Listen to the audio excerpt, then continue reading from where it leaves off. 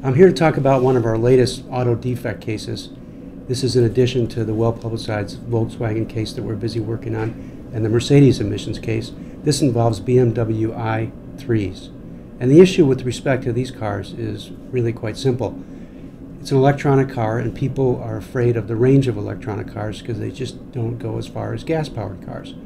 So BMW marketed what's called a range extender for around $3,800. It's an expensive feature, but the idea was, according to BMW's advertising, you would get another 85 to 100 miles. Well, it turns out that the range extender kicks in when your battery gets down about 6.5%. It doesn't work at any other time. And then when it kicks in, it sends your car into what drivers have described as limp mode, meaning that you can't maintain your normal speed. This can become very dangerous, particularly when you're on a highway.